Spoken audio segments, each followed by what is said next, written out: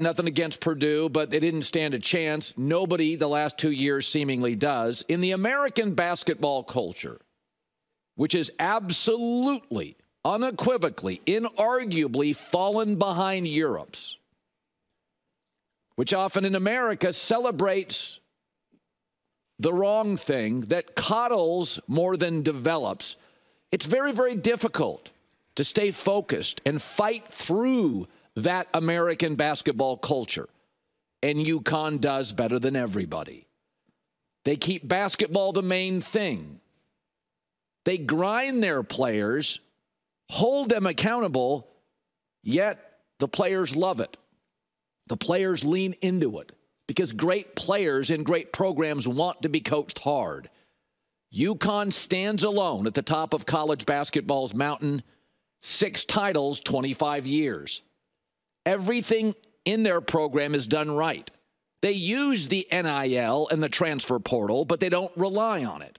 Their coaching's probably the best in the country. They play tough physical basketball, old Big East style. They can have old school centers and new school guards and wings. Everything they do is the way college basketball, and I think America really likes it. Some old school and some three-pointers. It is a completely relentless program. And Dan Hurley, the coach, is the perfect guy. Authentic, just snarky East Coast enough, fits the program and the culture, absolutely committed. In a world of TikTok, in a world of a lot of sizzle over substance, in a world of headlines over actually reading the article, UConn is the movie Oppenheimer, a historic 3-hour movie about the atom bomb, and it swept through the awards. Barbie was cute, fun, people dressed up, silly. No big splashy adventure movie, no big movie star, former wrestler, nothing against Rock.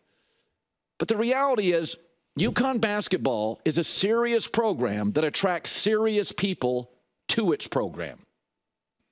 And Dan Hurley's perfect for that. He's not worried about how he looks, got his hoodie in his office.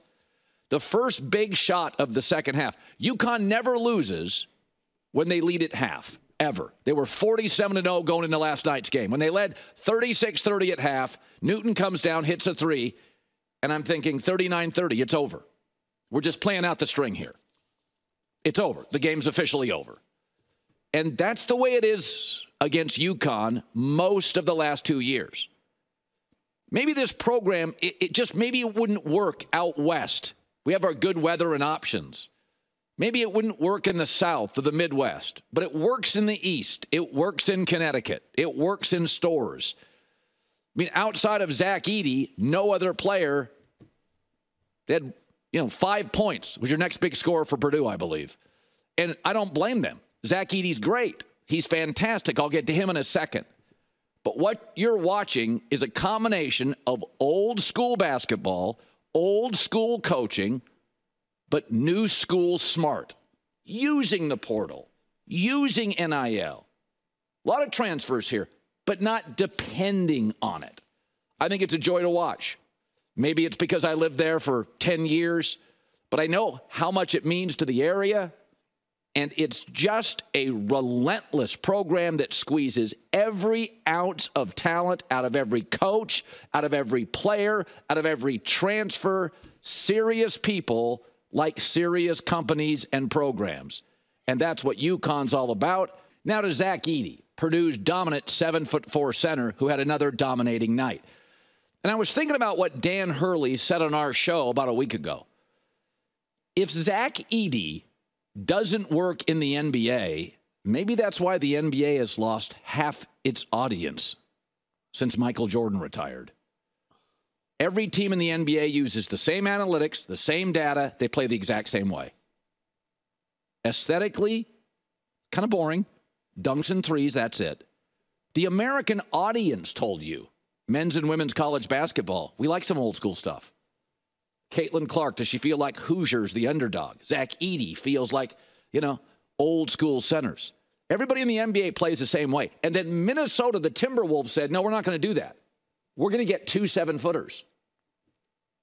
And the T-Wolves are the number 1 seed in the West. They broke through.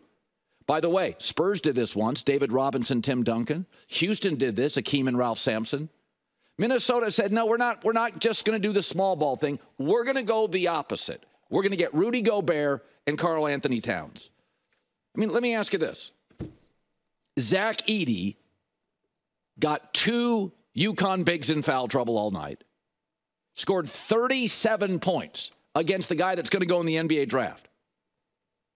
Is every big in the NBA scoring 37 last night? Zubats, who averages 12 a game for the Clippers, old school center. You think he's scoring 37 last night and getting both of UConn bigs in foul trouble?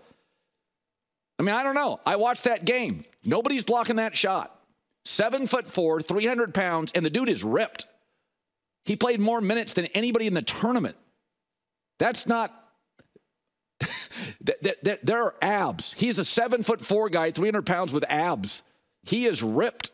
He's not going anywhere. Well, he can't defend the wing. Is Anthony Davis a great wing defender? Are all these bigs in the NBA outside of Wemby great wing defenders? I don't know. But in the NBA, and I've heard people in the league complain about this, every team uses the same data and the same analytics. And it's like, Denver's better than everybody, and before that, Golden State was better than everybody. Minnesota said, we're going to try something new.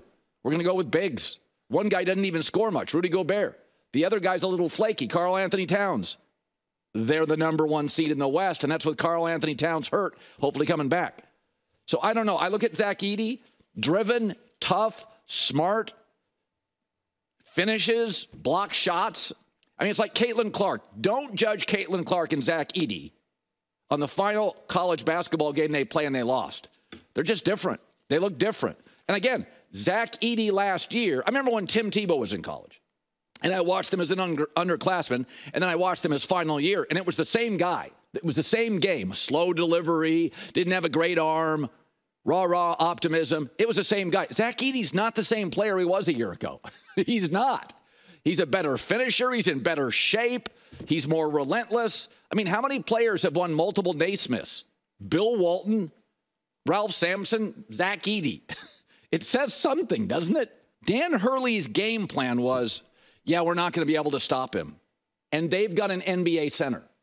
Mark Few came on this show and said, I've been doing this 25 years. I've never faced anybody like that. We can't stop him. Really? I mean, when Dan Hurley acknowledges, stop the other guys. We've got an NBA center. Just stop the other guys. He's going to get his 40. I don't know. Hurley said it a week ago. If he doesn't make the NBA, this is supposed to be the weakest draft ever. Like the Anthony Bennett draft. And you're telling me he can't be a top 15 pick? I don't get it. Like if the audience is telling you, we like basketball, we just don't want everything to be a 3 or a dunk. Michael Jordan was a mid-range player.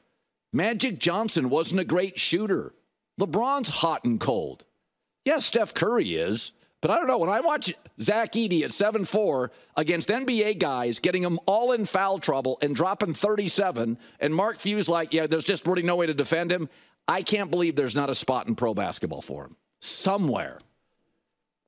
There are old school centers playing right now in the NBA, averaging double figures. He can't be one of them. Hi, everybody. It's me, Uncle Colin. Subscribe here to get the latest from the herd, including exclusive behind-the-scenes videos and more, wherever you may be, however you may be watching. Thanks again for making us part of your day.